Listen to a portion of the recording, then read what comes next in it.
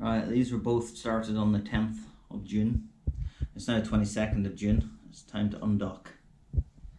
The space hopper had some special treatment halfway through where it was turned, decarbonated, turned a few times to make sure it's well mixed. Let's see how we go. Okay, we're going to start with the West Nuevo.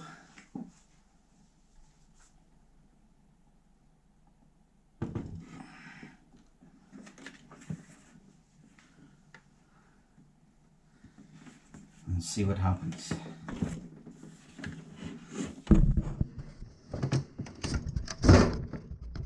Whoa. Good pop. That looks nice and fizzy.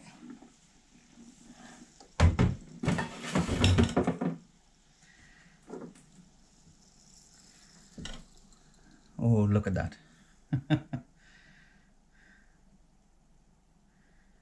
I know that a lot of you guys make bread with this, but I don't do bread, sadly. And I don't know of anything else to do with it other than put it in the compost bin or wash it down the sink. So it'll go in the compost bin. But that's quite encouraging.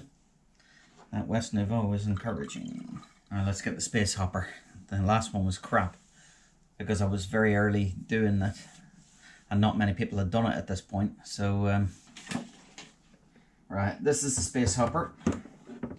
Again, 12 days brewing and a turn halfway through to make sure it's all well mixed. My last one didn't come out very well. It was rubbish. So I'm really hoping this has worked this time around. Last time it didn't pop hardly at all, and it was just basically the thick press.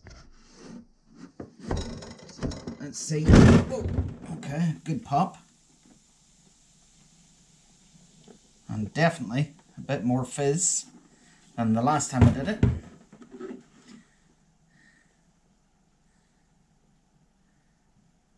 That definitely looks better than the last time I did it. It even smells nice. Oh yeah, much fizzier looking trub than the Nuevo. So it's a lot more liquidy than the Nuevo. You can see. But okay. Right, now to condition in the fridge.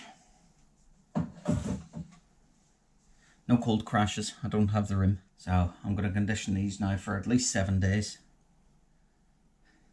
Possibly longer as I'm working. I'll tap them in 6 or 7 days and we'll see how they are. I have to do some rearranging here. That'll have to do for now. Leave them for 7 days and then I'll come back to them.